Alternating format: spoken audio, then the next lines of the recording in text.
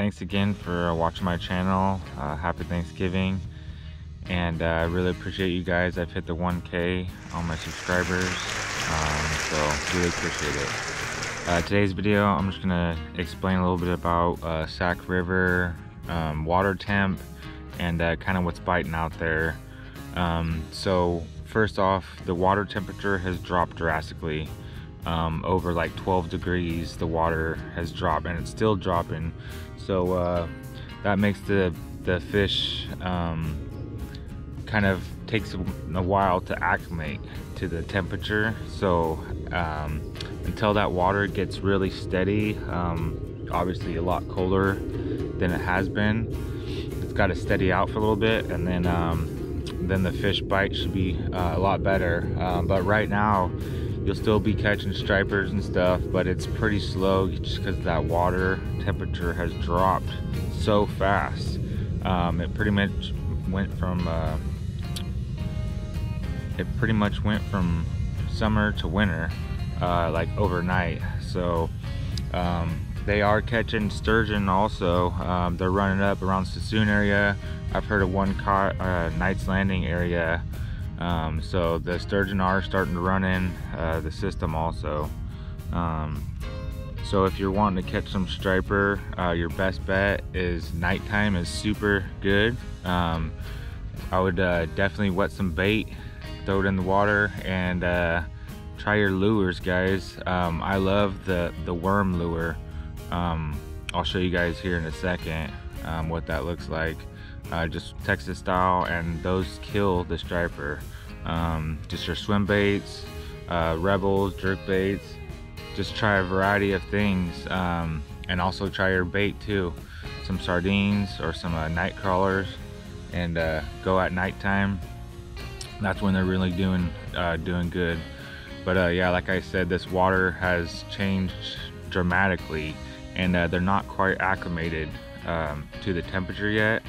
So the bite's kind of really hit and miss right now, until this water steadies out, which it is. But I'll show you guys the temperatures here and how much it's actually changed. It's quite a few degrees, probably around 12 degrees or so. The temperature's dropped in just a week or so. So yeah, just stay out there, and good luck to you guys, and we'll see you on the next one.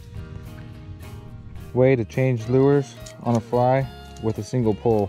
If you ain't got multiple pulls and you want to change them real quick, put yourself a snap swivel, and then if you need a little bullet weight for that, just like that, and then you can throw all your swim baits, or if you want to put a hook on, get your single hook,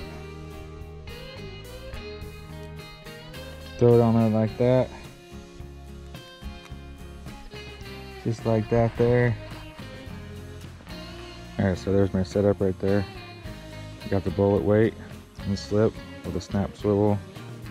That way I could change my hook to whatever I want, different hook or another lure or something like that on the fly. They usually only come out with one pull, so that's how I do it there. And then when I like to cast it out, I like to cast, depending on which way you're standing on the water on the bank. If the river's going to the right, go ahead and cast it just to the left. That way your lure will kind of drift along as you're reeling it in. And when you reel it in, you're going to be reeling it in kind of upstream near the bank. So something like this. Have your line out about 12 to 10 inches like that, and then kind of just give it a cast just like that, a little bit up, and then let her sink a little bit. And you can feel it too, guys, especially with this bullet weight, with this Texas rig on here. You could feel it hitting the bottom, and that's where you want to be. And then you tip down when it's far out and just reel it in nice and easy. And the more and more you do this, the more you'll get the feel of it. So just keep practicing and you will get better. And as it gets closer, you could either reel it in a little bit faster or pull your tip up.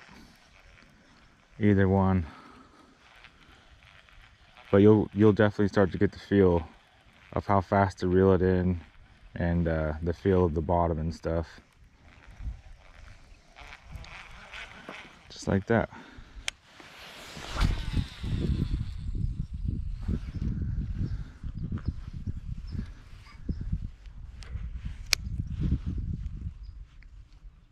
Let it sink. Give it a little time to sink. Just depending on how much weight you got on there. And just kind of reel it nice and easy. You want to have that tip down at the beginning. You want it to get real low. Some spots in the river it's around 30 feet deep, so I know right here it's around 27, 28 normally. And just go nice and easy. And I'm using a real dark speckled black worm, and this is one of my favorite lures for or synthetics for catching bass. Easy to use, they're really cheap, and they work great.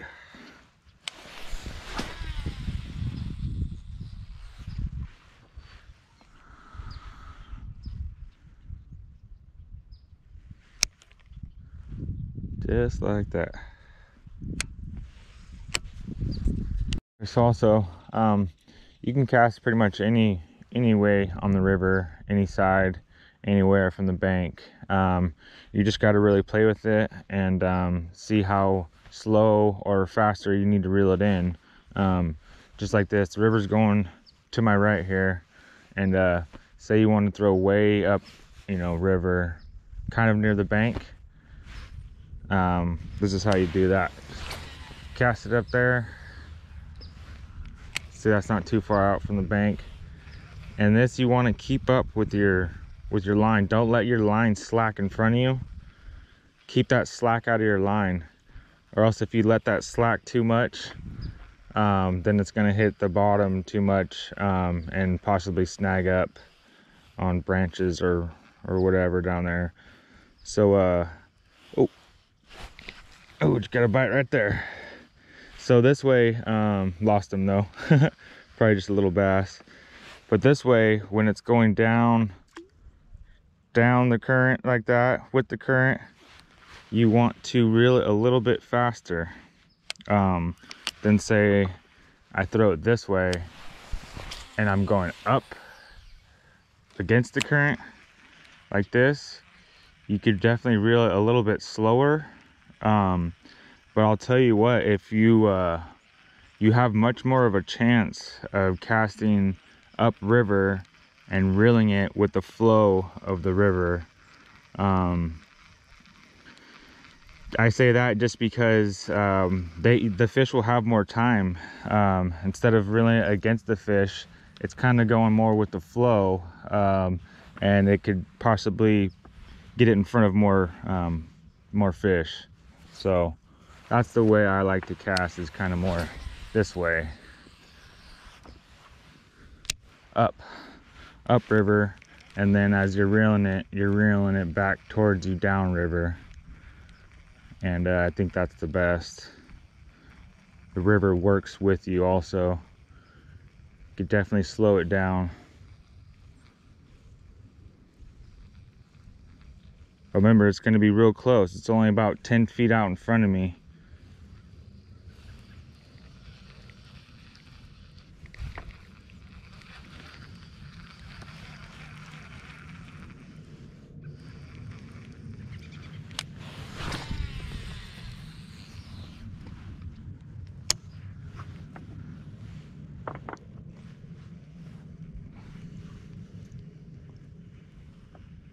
Nice and easy.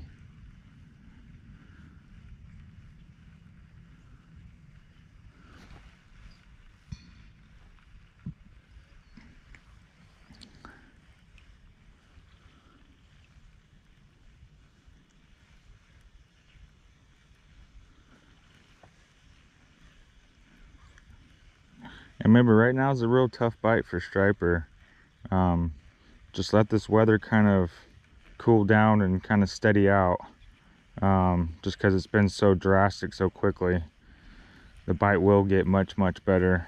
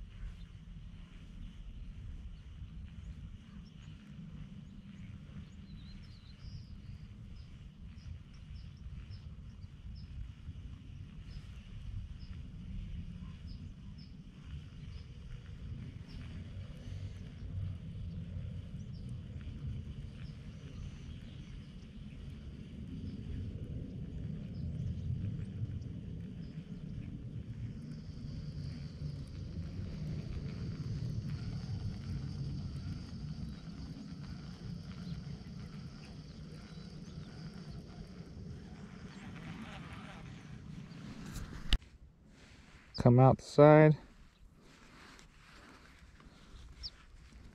slide it all the way down, give it a twist, and then measure about where the hook's going to go through.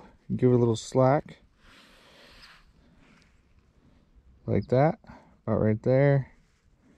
Slide your hook through. I like to make it so the hook is completely sunk inside, just like that there. And then you got your weight and everything set up, ready to go. And you can change that puppy on a fly if needed. And also, this is my favorite rig right here, guys, for catching any size striper, big, small, whatever it is. This worm's got a lot of action. Check in the descriptions. I will have where I get this worm, and trust me, guys, they are super cheap and they work good.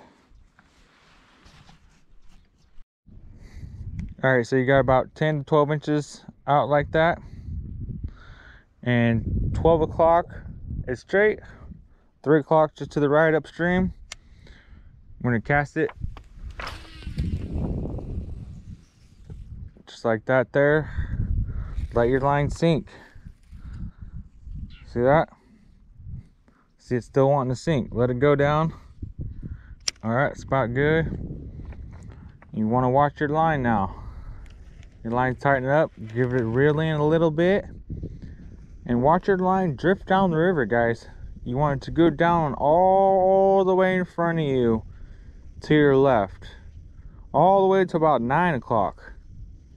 Remember, you're facing the river. The clock in front of you is 12 o'clock straight ahead. It's nice and slow. See my line, guys? See how it's just drifting down? I can feel it hitting the bottom a little bit. That's exactly where I want to be. You guys striper fishing? What's that? Just bass. Oh, just bass? Yeah. Right on. Any luck? Yeah, we caught some nice ones. How about you? No, I'm going for striper. Nothing yet. Yeah, I read that they were running pretty good. I know. Yeah, I might be a little early right here, but just testing the waters. Thank you. What pound about you guys your best? 310. Nice. 310? Nice. Do you guys compete at all on bass tournaments? Just one. Which one was that? Very well. Oh, yeah. We're pretty new at this, but we'll get it. Hey, yeah, you got to start somewhere. Good luck, guys. Thank you.